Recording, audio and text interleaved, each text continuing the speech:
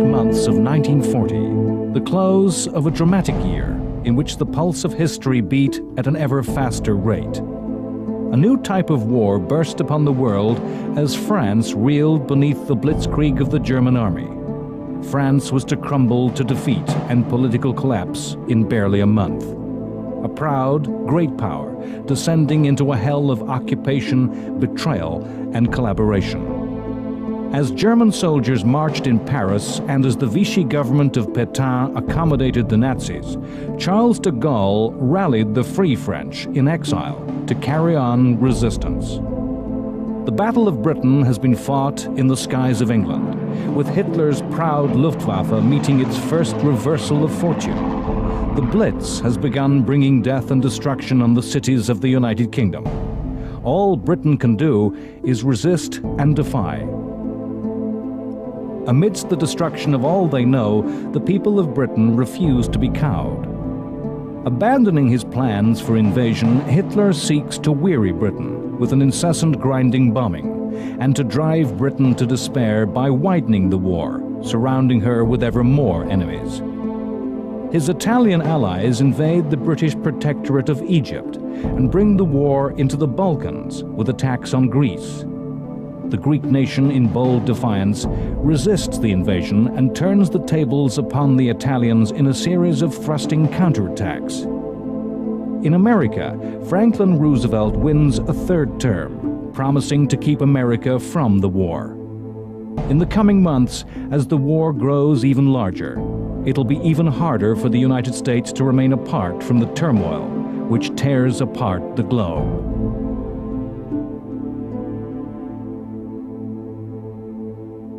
As 1940 drew to a close, the war was spreading ever wider. In southern Europe, Italy had invaded Greece. The motives behind this invasion were the usual desire for a new Roman Empire and the aggrandizement of Mussolini's fascist state. The battle was fought in the winter of the fierce northern mountains of Epirus. Italy had presented itself as a modern fascist state. Mussolini was proud to review what appeared the army of the future, with fleets of tanks and armadas of aircraft. That strength was an illusion. Italy had neither the wealth nor the industrial infrastructure to create true strength. Time and time again, the Italian armies would prove by far the weaker half of the Axis partnership, inadequate to deliver the boasts and promises of the Italian leadership.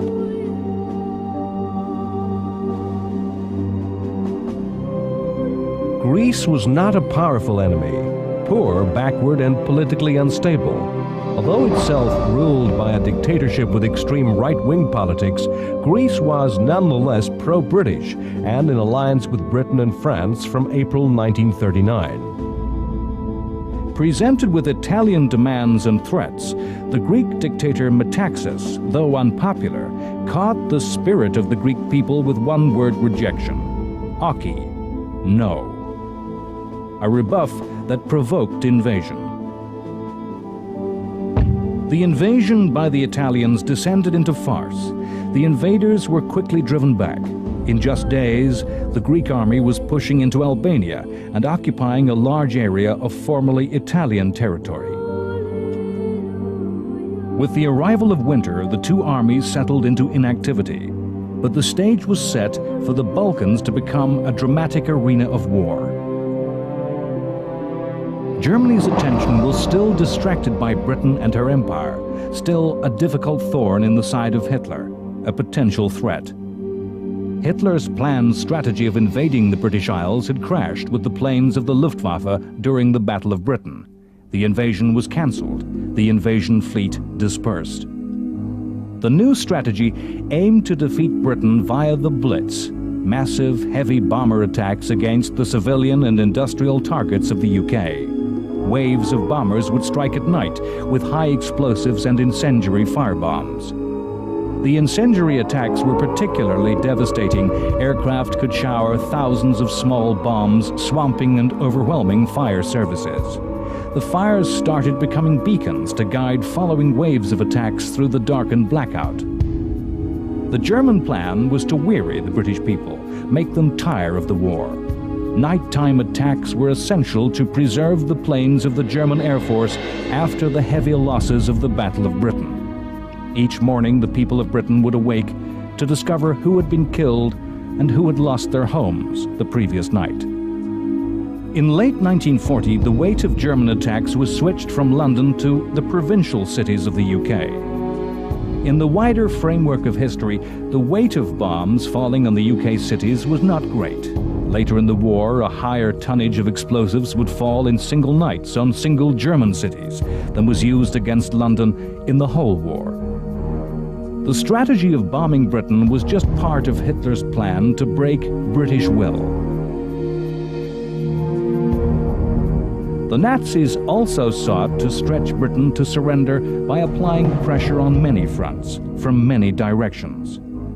One of these extra pressure points was North Africa, where Hitler's ally, Italy, was attacking the British forces guarding the strategically important Suez Canal. As with Mussolini's Greek tragedy, the fascist forces could not deliver the promises and arrogance of the Italian dictator. The huge armies that Italy had thrown against the British had advanced but a small way into Egypt and then halted at a place called Sidi Barrani to cautiously and timidly await supplies and reinforcements. Early in November, the British Army of the Nile had mounted a massive counterattack, even though vastly outnumbered by the Italians, 300,000 men compared to the British 50,000. The British Army was an army of the British Empire, a force that included Indian troops fighting far from home, New Zealanders from the other side of the world. In the skies, above the desert, flew South Africans and many other citizens of the empire. The British swept forward over vast distances with powerful tank forces. In the next 2 months, the British destroyed a total of 9 Italian divisions, captured 138,000 Italian prisoners, destroying and taking hundreds of tanks and guns.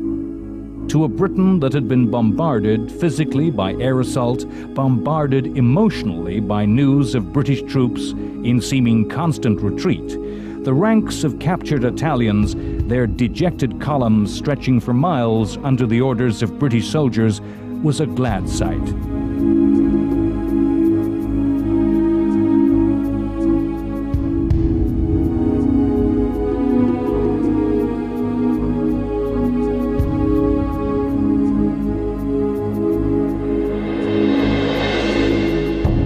The vast spaces of the desert made for dramatic warfare, a war of movement with open fields of fire and action unimpeded by town, natural barrier, or civilian population. Throughout the fighting in the desert, for all combatants, it was the ability to maintain their lines of supply, not to outrun the lifeblood of fuel, food, and ammunition, that became essential to the success of any advance and the avoidance of defeat.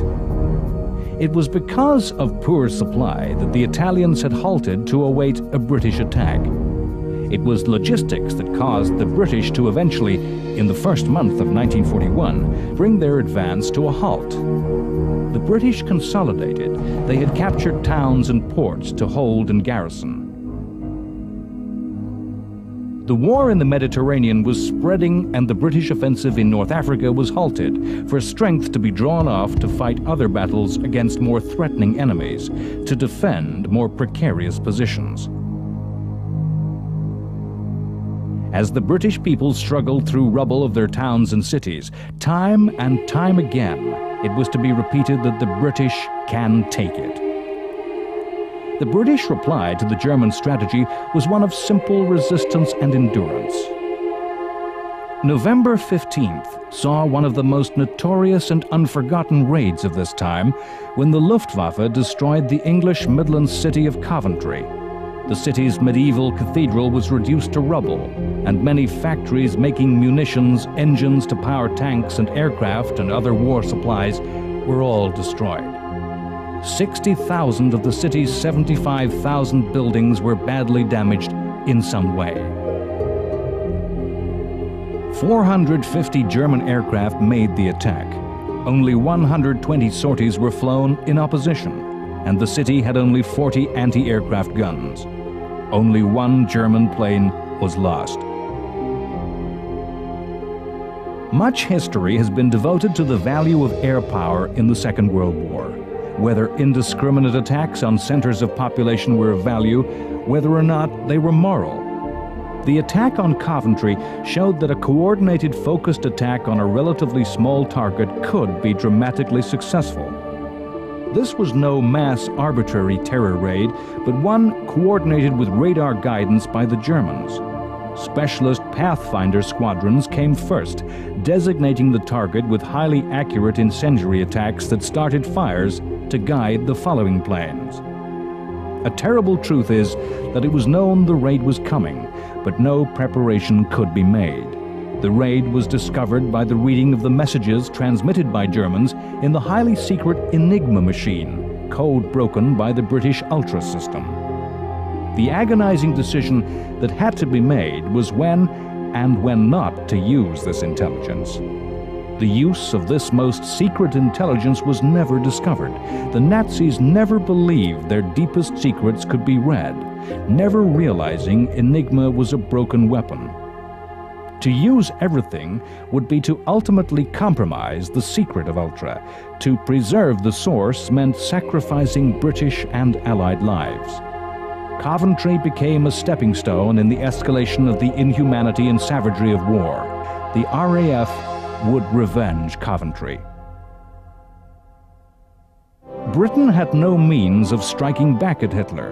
The Germans held the strategic initiative, and every move would be of Hitler's choice. British Prime Minister Winston Churchill knew that the only path that led to British victory, rather than simple survival, was involving the United States. And all British diplomacy was to this end. President Franklin Roosevelt had resolutely attempted to keep the United States neutral. Though Roosevelt had won the 1940 election on the promise that his country would not go to war, the American president realized that the gap between the Axis and America was widening, that a world dominated by the fascist powers was not a world to which America belonged. In a broadcast to the American people at the close of 1940, Roosevelt declared his belief that America had to play a part in the war, that the United States should become the arsenal of democracy. There is less chance of the United States getting into the war if we do all we can to support the nations defending themselves than if we acquiesce in their defeat. And that the United States should support all those who struggle to preserve the four freedoms: freedom of speech, freedom of religion, freedom from want, freedom from fear. As Britain and America moved closer together, Hitler's ally Mussolini was proving more and more of a weakness than a strength. The fighting in Greece had proven disastrously humiliating, with the Italian invasion thrown back in retreat. Catastrophe loomed in North Africa, threatening the loss of the entire Italian North African colony of Tripoli. The failures of the Italian armies in these campaigns were to be key events in the war. The list of Italian defeats went on and on. On January 4th, 1941, the fall of the Libyan fortress and port of Bardia brought the surrender of 45,000.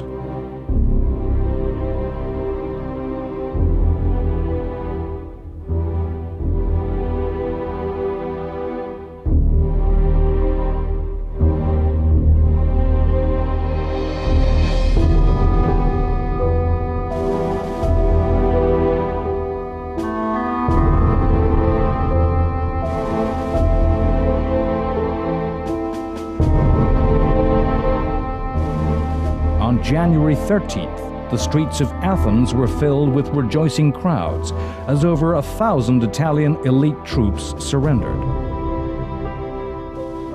In Africa, a remote backwater of the war, a British army from Kenya invaded Italian Somaliland and threw the Italian forces into retreat. On January 22nd in North Africa, when Australian troops took the vital supply port of Tobruk, it was for the Italians as if Dunkirk had fallen. Everywhere, the new empire of Rome was crumbling away. The long catalogue of Italian failures led to a cry for help within the Axis alliance. As Italian soldiers were queuing to surrender to the British and Greek forces, Mussolini was meeting Hitler. The surrenders and the defeats humiliated Mussolini, whose regime and fascist movement was older than Hitler's Nazi Germany. Mussolini regarded himself as the senior partner in the Axis and was now forced to ask for help. Hitler agreed to use German forces to rescue the Italians. His price was Mussolini's acceptance of German direction of the war. The dragging of the German forces southwards to the Mediterranean, to the Balkans, into North Africa, was to skew German thinking, sap the strength of the German war effort in ways that time and time again, throughout the history of the war, would be to the detriment of Nazi aims. The German move southwards brought a storm of war to Malta as the British-held island came under ferocious air attack from the German Luftwaffe. The attacks on Malta were an obvious move, given its strategic position in the central Mediterranean. Malta's huge, deep, safe natural harbors made it an obvious naval base from which whatever power held the island could threaten a Mediterranean enemy with control of strategic sea routes east to west, north to south. The island was a threatening base for air forces.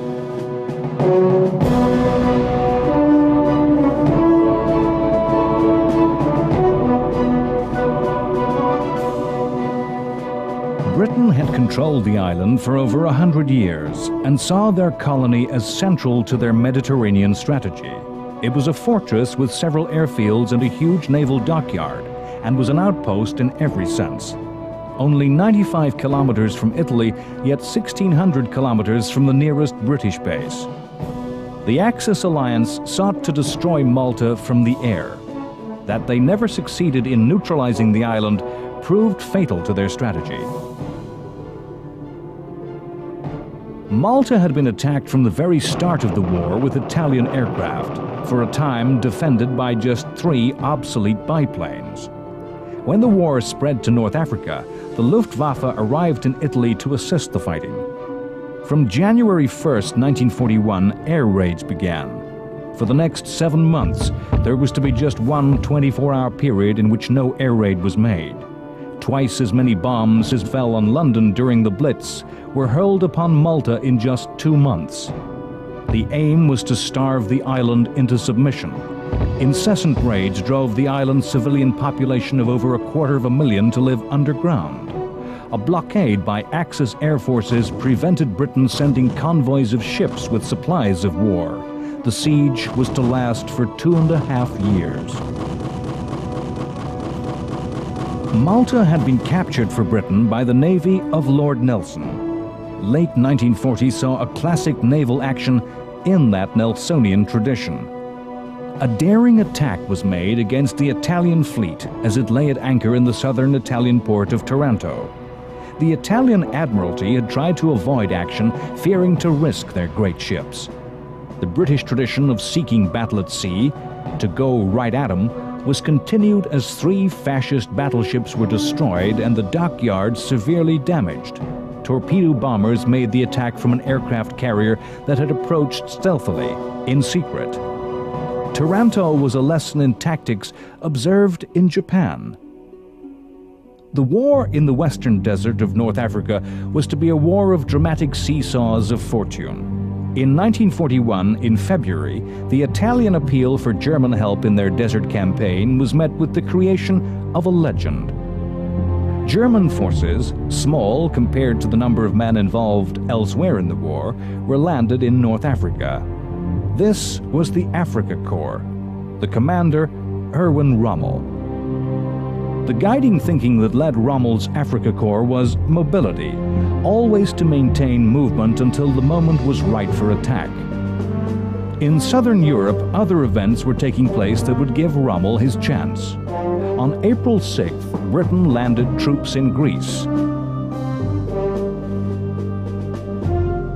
At the same time, Germany's aid to Italy arrived in the Balkans. panzer armies, 24 divisions strong, some of Germany's best and most mobile troops were moved into Germany's ally Bulgaria, ready to strike. On April 6th, those troops burst in a simultaneous blitzkrieg upon both Greece and Yugoslavia. The war was to be remarkable by the speed with which countries were to collapse before blitzkrieg onslaught. Yugoslavia was just another country in the way of German strategic goals, a road that the German armies had to take to achieve their objectives. Yugoslavia fell in 9 days. Its army of over 1 million descended into chaos. Yugoslavia's factions and ethnic hatred surfaced as the Croatian and Muslim units in its multi-ethnic army mutinied and went over to the Nazis. The Germans lost just 151 dead as they simply marched through the country to attack Greece. The lack of Yugoslav resistance meant that the combined British and Greek armies were completely outflanked, outnumbered, outgunned, and overwhelmed. Less than 3 weeks after arriving in Greece, the decision was taken to evacuate the Greek mainland. A long fighting retreat began as British, Australian, and New Zealand soldiers began a withdrawal, heading south towards yet another Dunkirk. Once again, the Navy rescued the soldiers. 50,000 were saved. Greece was added to the long list of countries over which Axis domination was spread. Churchill was to say that he believed the decision to fight in Greece to be the only mistake that his government had ever made. The crucial error in Britain's deciding to fight in Greece was that the campaign stripped strength and forces from other theaters of war, most notably the western desert of North Africa.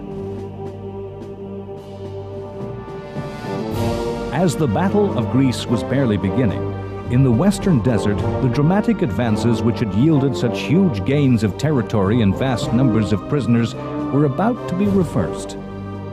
Within days of arrival, the Africa Corps burst onto the war, smashing through weak screening forces and thrusting deep to the rear of the British lines. The speed of the advance such that the British commanding general Richard O'Connor was overtaken and captured as prisoner of war. The German advances terrified even the German High Command, who described Africa Corps Commander Rommel as stark mad, advising him to consolidate his victories, to dig in. The response by the British was panic. Churchill threw resources at the situation, tanks and troops to mount a counterattack.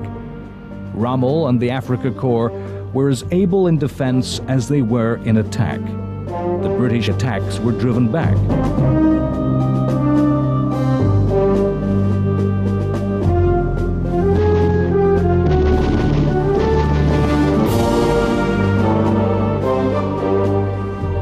The British forces reeled backwards, and both armies paused, awaiting the next blow from the Germans.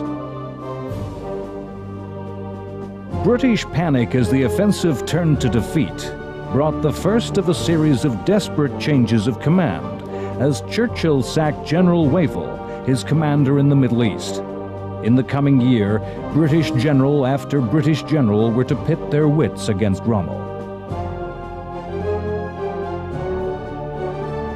On the other side of the world, events were taking place that were to have a dramatic and devastating effect on the war, on the whole course of Chinese history. China had been the scene of a protracted war since the 1930s. Indeed, some historians hold that World War II really started in 1937, as China struggled to resist the forces of the Empire of Japan. Japan wished to absorb China within the Greater Asia Co-Prosperity Sphere. Masquerading as an alliance against European colonial exploitation, the Co-Prosperity Sphere was, in reality, a mechanism by which the resources of Asia were exploited by Japan. It was a war with its own justification, a war to gain the resources that were needed to fight the war. In China, the Japanese fought an alliance between the Kuomintang, the nationalists, led by the military strongman Chiang Kai-shek, and communist forces led by Mao Zedong. The anti-Japanese alliance was always built on shaky foundations, before the Japanese invasion, the two factions had fought for control of China. Already in January 1940, the cracks were appearing in this alliance, which warned of future conflict. The communists were developing a new way of war in fighting the Japanese, the theory of revolutionary guerrilla war. The war of fighting was corresponded by a war of words, of politics and diplomacy. In the early part of February 1941, Japan issued ominous threats. The expansion of Japan into the territory of its neighbors was always cloaked in the morality of anti-imperialism. On February 24th, the Japanese Foreign Minister Tosui Matsuoka said that Japan has a natural right to the Western Pacific and Australia. The white races must cede this area to the Asiatics. We have a natural right to migrate there. In the War of Words, Winston Churchill once more used his weapon of choice in a passionate appeal to the United States. We shall not fail or falter. We shall not weaken or tire. Neither the sudden shock of battle nor the long-drawn trials of vigilance or exertion will wear us down. Give us the tools, and we will finish the job. Already, the United States was supplying some of these tools. Under a policy called cash and carry, U.S. weapons bought in the U.S. and carried in U.K. ships were held not to violate U.S. neutrality. And the agreement to exchange destroyers for bases was easing the position in the battle for the Atlantic.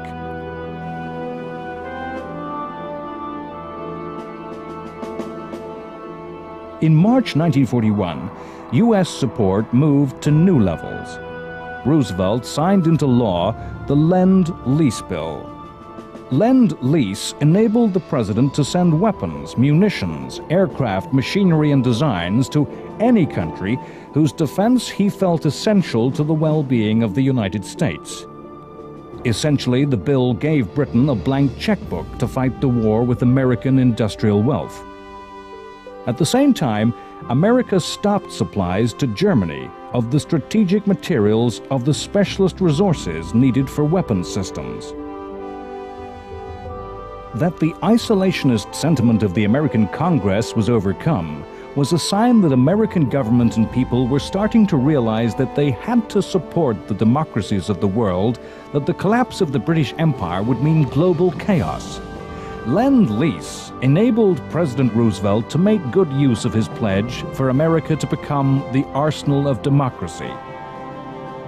At the same time as the U.S. was supplying the stuff of war, Britain was further mobilizing and using its store of human talent to the full. The mobilization of women was essential to the British war effort, and the British government used its powers to conscript women into industry. Women were drafted into all areas of industry and transport, into previously exclusively male preserves.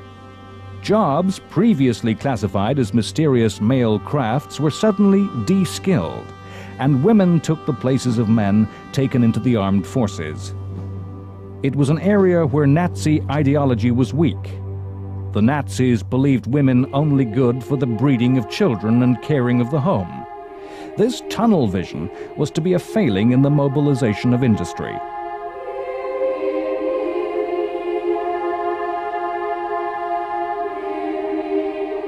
The spring of 1941 once more saw the resumption of heavy air attacks against Britain's cities, continuing the policy of terror against the British population. Once again, this psychological attack upon the will of the British people was spun into reverse by the British media, as both Buckingham Palace, the home of the British royal family, and the Houses of Parliament were hit. Cinema newsreels used the news to further reinforce the sense of coherent solidarity in the British population. People and government were all in this together and determined to tough it out.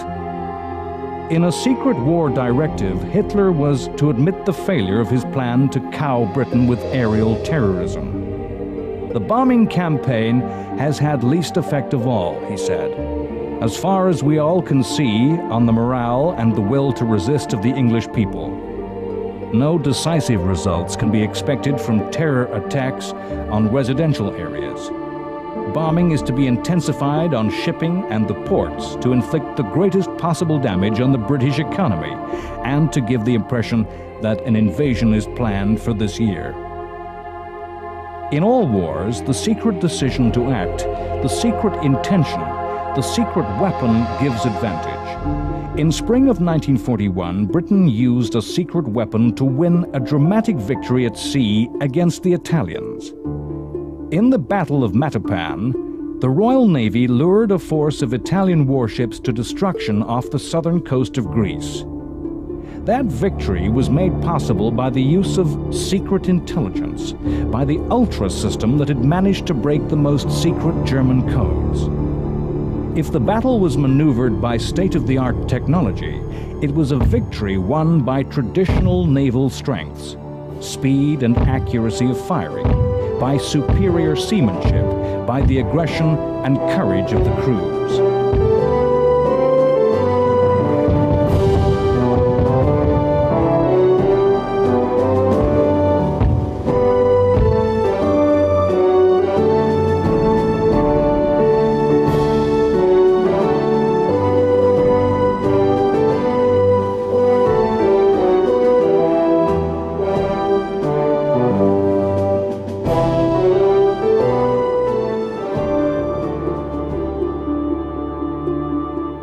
On May 10th, one of the strangest episodes in the story of the war occurred.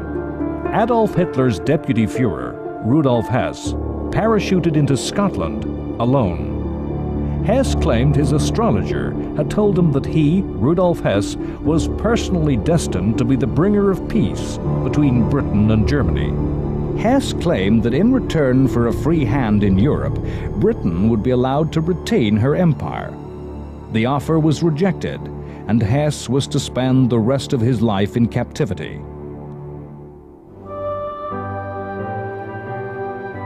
Amidst all the fighting on the land, the new diversion of aerial battles and the struggle of small ships against the submarine, it was still the Royal Navy at sea, as battle fleet, a line of mighty ships sailing in line astern that was taken as the symbol of Britain's armed might. In the British fleet at sea was seen an icon of British strength, of the domination of a worldwide empire, of British virtues and character. The fleet at sea, a battle fleet of heavy gun ships, was in a direct historical tradition that linked the Navy in a continuous line to the fleets of history and other finest hours. If one ship was to be taken as a symbol of the Navy, it was HMS Hood, named after an admiral of the golden age of the 18th century Navy. Hood was the largest ship of her type in the world, fast and powerful. In May 1940, Hood was ordered to engage the German battleship Bismarck. Bismarck was the Hood's opposite number in the German Navy, the largest and the most powerful. Bismarck had put to sea to act as a surface raider against the Atlantic merchant ships. Few vessels could outrun her. No escorts of destroyers or light cruisers could match her firepower. She had to be met by an opposite number of equal weight. Hood had been laid down in World War I and put to sea in 1920. The engagement with Bismarck was Hood's first and only battle. In the space of just a few minutes, the Hood was destroyed with the loss of all but 3 of her crew. Hood and Bismarck were, of course, effectively obsolete. The future of war at sea lay in the combination of naval strength with air power, the aircraft carrier. Bismarck was chased by over 100 British ships. It was torpedo attacked by bombers from an aircraft carrier, making her impossible to steer. Bismarck was to circle helplessly and could not maneuver to resist the combined strength of British ships closing in, and met her end. Coming so soon after the loss of Hood, Britain rejoiced. Having driven British, Greek, and Empire forces out of mainland Greece, there remained in late spring of 1941 one remaining obstacle to the securing of Hitler's southern flank. This was the Greek island of Crete, which, if in Allied hands, could have been made a fortress that could menace the Axis. On May 22nd, the Germans attacked the island in an assault that was to be unique in military history. Crete was to be the only campaign that was begun and fought to conclusion using airborne forces alone. On May 22nd, the skies of Crete filled with paratroopers. In 1941, the paratrooper was seen as the soldier of the future, with a way of fighting that combined the modern technology of flight with an act of courage and daring that seemed to require extra special human qualities.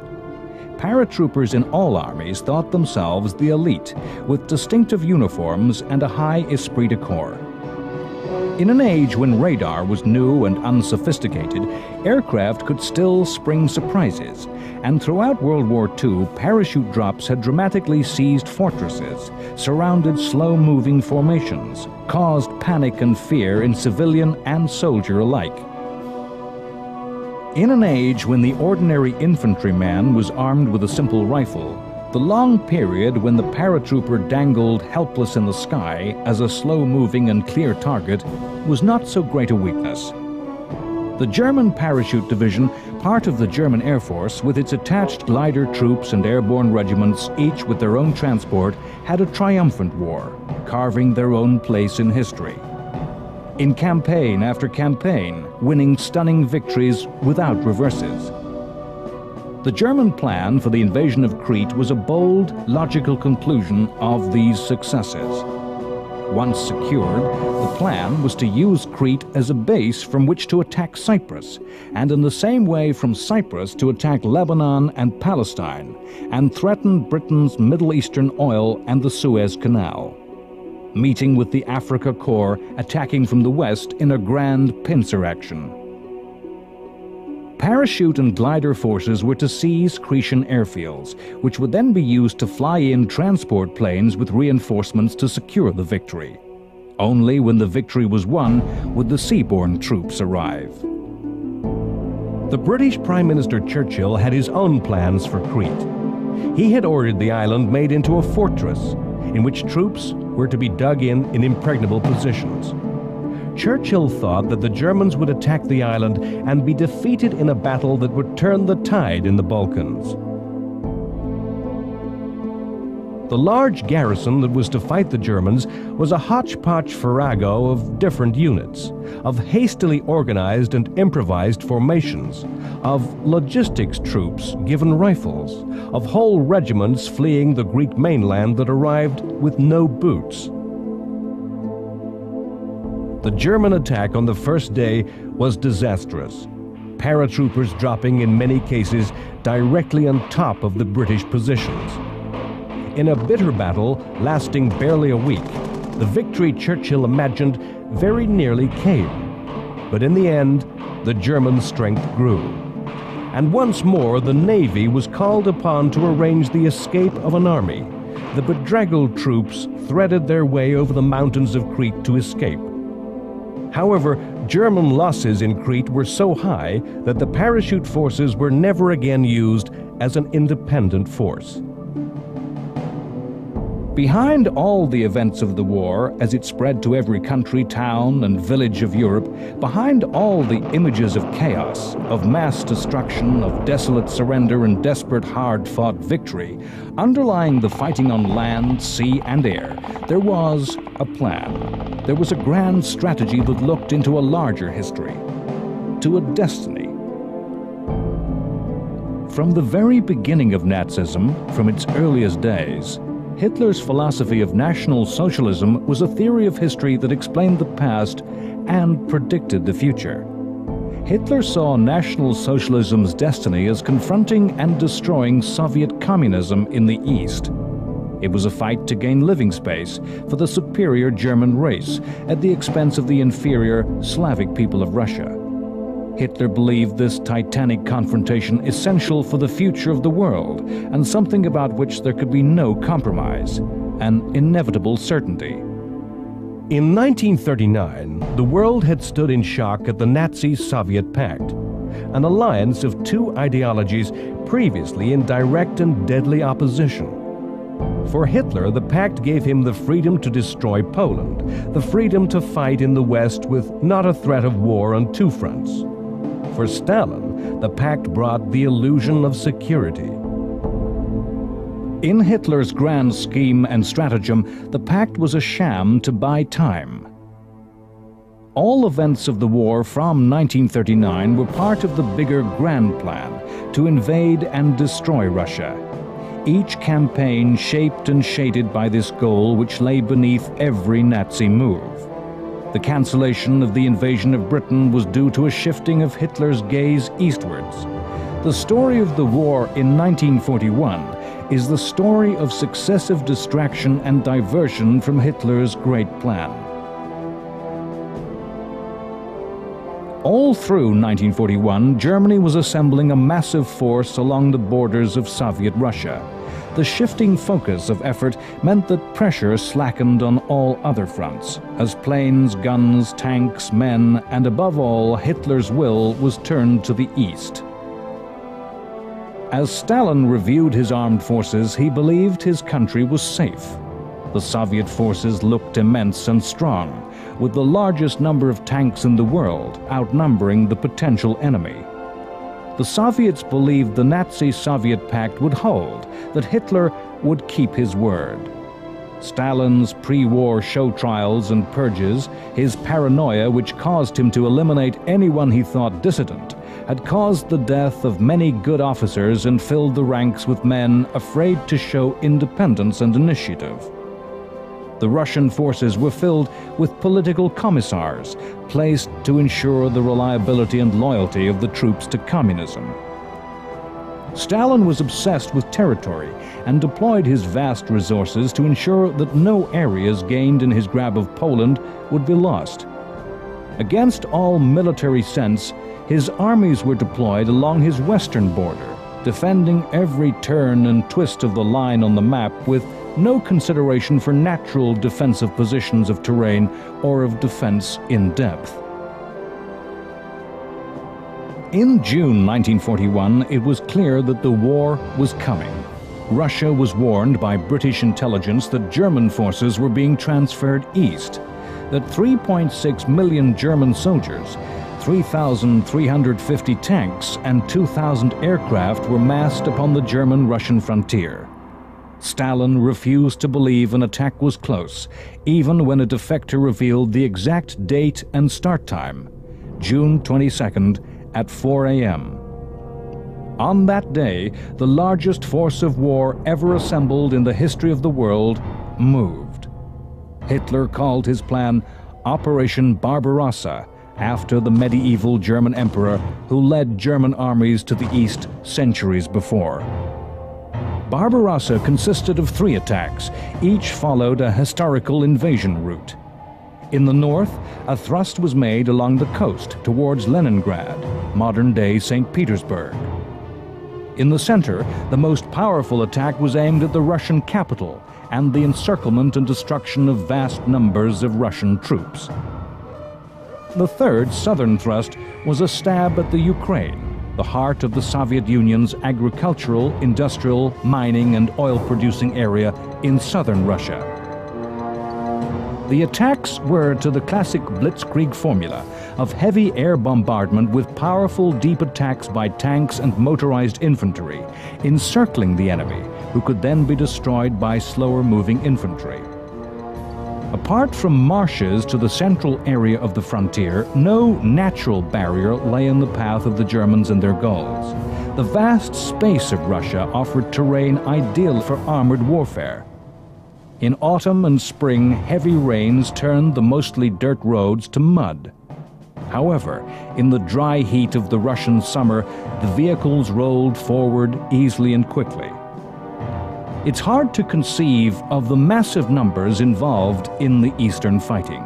Mass surrenders and defeats on a scale never before seen. Many hundreds of thousands of men were captured. The Soviet army began Barbarossa with a strength of 2,600,000. In the first months of the campaign, its strength fell to 800,000. Moreover, the battles were fought with a ruthless brutality probably unknown in Europe since Christian armies defended the continent from Muslim Ottoman Turks.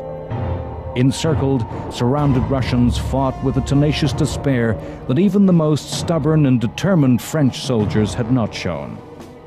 The Germans showing ferocious lack of pity that no Western soldier had yet to face. The soldiers of Germany took their lead from Hitler, who on March 30th said, "The war against Russia will be such that it cannot be conducted in knightly fashions. The struggle is one of ideology and racial difference, and will have to be conducted with unprecedented, unmerciful, and unrelenting harshness. All officers will have to rid themselves of obsolete ideologies. I know that the necessity for such means of making war is beyond the comprehension of generals, but I insist that my orders be executed without contradiction. The commissars are bearers of ideology directly opposed to National Socialism. Therefore, the commissars will be liquidated. German soldiers guilty of breaking international law will be excused. Russia has not participated in the Hague Convention and therefore has no rights under it." German soldiers, many of whom had grown up under Nazi rule, identified with Hitler's words and were callous instruments of his will. Russian troops of all ranks and classes were treated with disregard. The communist commissars, the political officers, were shot out of hand. A total of 5,700,000 Russians were captured by the Germans in the whole of the war. 3,300,000 were to die in captivity. Yet, in the Russian mind, fear of the enemy was outweighed by fear of Stalin. Generals who failed were shot as traitors by the Russian secret police. Rather than save their forces by tactical retreat, Russian generals would rather await surrender and annihilation.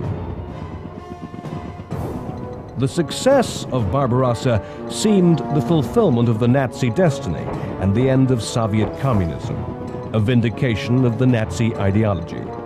Those who do not understand history are condemned to repeat it. The German armies followed in the footprints of the French army of 1812, which had perished in the snow of the Russian winter. Barbarossa began in late June, when already some of the better, finer weather of the Russian summer had gone, and the countdown to the deep Russian cold begun. The deep, deep cold that was as ferocious an enemy of the invader as any army. Historians will forever debate whether the wars in the south of Europe delayed the start of Barbarossa, leaving too little time before the end of summer. Barbarossa was Hitler's vision, his dream. In the twists and turns of the timeline of events, of possibilities, ifs and maybes, it's fascinating to contemplate an alternative course of history. As Hitler's 153 divisions of nearly 4 million men forged eastwards, in North Africa, Rommel's Afrika Korps prepared to mount an invasion of Egypt, but with a fraction of the vast numbers in Russia. Had but a small share of these troops been given to Rommel, his strength would have overwhelmed the British, and his victory would have probably forced Britain to make peace. The implications of what might have been are frightening to contemplate. But in September 1941, the Nazis had no thought for any other future, any other than that which led into the vast spaces of the East. In September, Hitler's army marched ever eastward with triumphant certainty. A month later, the first snows of winter were to fall.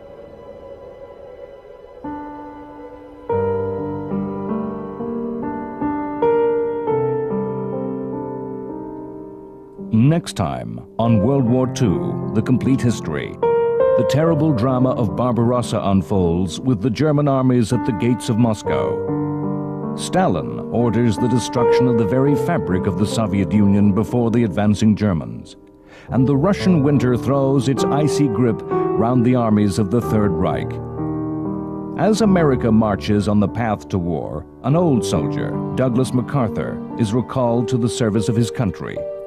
Britain and America move closer to alliance as the U.S. Navy begins to take active involvement in fighting German U-boats in the North Atlantic. In the constant fencing of diplomacy around the war of words that went hand in hand with the fighting, Stalin urges his Western allies to start a second front.